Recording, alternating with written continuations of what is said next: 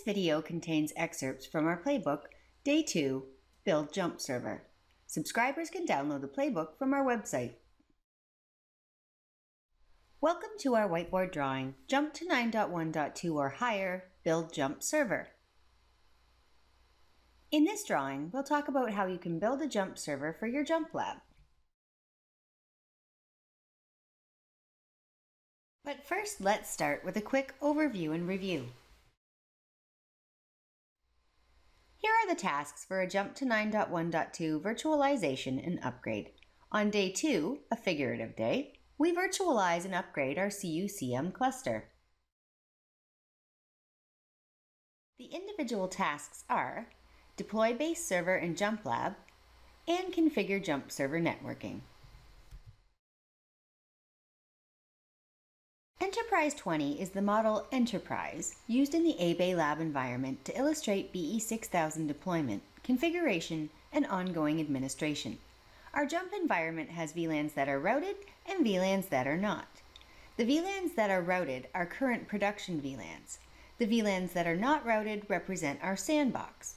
See our Jump Lab VLANs drawing for a detailed discussion of these VLANs.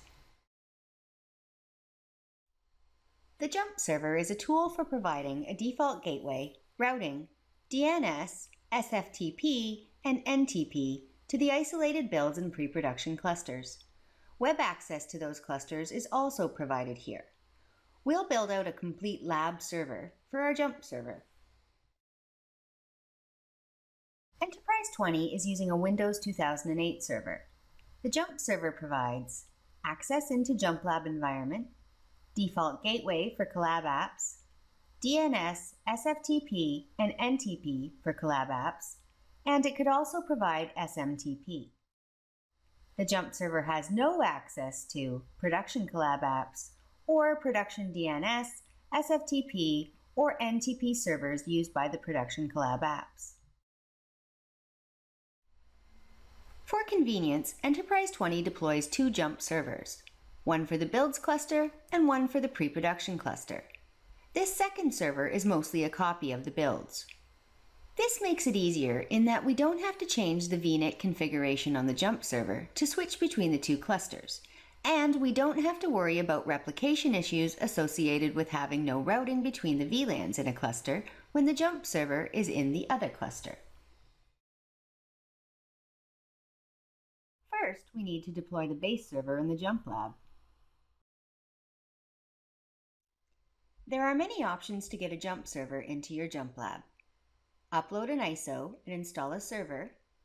Export an existing server as an OVF template and import it into the jump lab. Attach your new ESXi host to vCenter and vMotion an existing server to the jump lab. And extend the builds and pre-production VLANs to another ESXi host and use an existing server on that host. Options 1 and 2 result in the server being unlicensed. You should license it as soon as possible. A Linux VM can be used instead. We can't illustrate all of the ways to get a base jump server into the jump lab. We'll illustrate option 2 above, with an OVF template representing a Windows 2008 R2 server that's just been installed from the point where you import the OVF file into the jump lab. Select the Builds resource pool and navigate to File, Deploy OVF Template. Your OVF template is in a folder with the associated files. Navigate to the folder and select the .ovf file. When you've selected the file, click Next. Review the OVF template details and click Next again. Name the new server Builds Win 2008 Server 1 and click Next. This is a temporary server. Select the Thin Provision Radio button and click Next. The Builds jump server is deployed. Our OVF template represents a Windows 2008 R2 server that's just been installed. We will use the Builds jump server to create the pre-production jump server after the Builds jump server is completely configured. Next, we configure jump server networking. The Builds Win 2008 Server 1 needs vNICs on the Builds Collab A and Builds Collab B VLANs. The Pre-Production Win 2008 Server 1 needs vNICs on the Pre-Production Collab A and Pre-Production Collab B VLANs. Click OK to complete the addition of the two vNICs. Open a console to Builds Win 2008 Server 1 and log in. The original server, used to create the OVF template, was named Enterprise 20 Windows 2008 Server 1, a newly installed server. The original vNIC was on the Enterprise 20 routed enterprise network. We put that vNIC into the dead port group so as not to cause problems when we configure the jump server.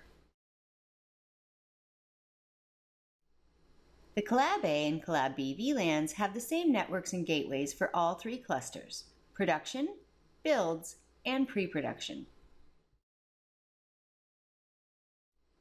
The IP addresses we assign to the Builds Collab A and Builds Collab B VNICs are the addresses used as the default gateways for those networks.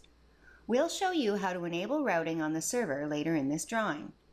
Any available IP address can be used for the routed enterprise network.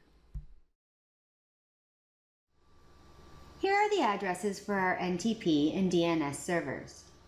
We'll configure this address as a secondary address on the Builds Collab A vNIC with a /32 mask.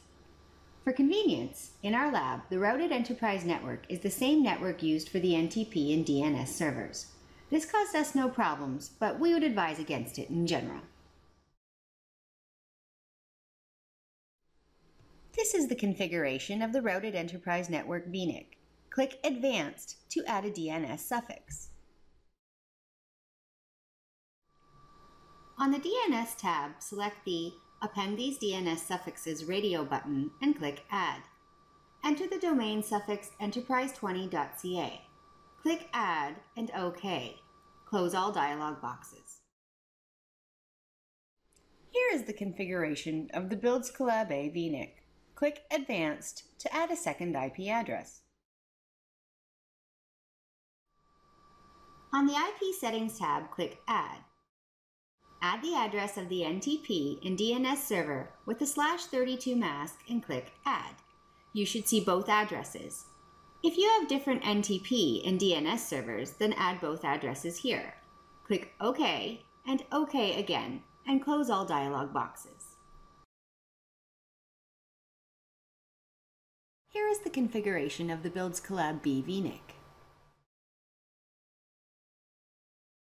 You should now be able to RDP to the Builds Jump server from anywhere in your enterprise. The pre-production jump server will be built once the Builds Jump server software is all configured. We'll clone the pre-production jump server from the Builds Jump server.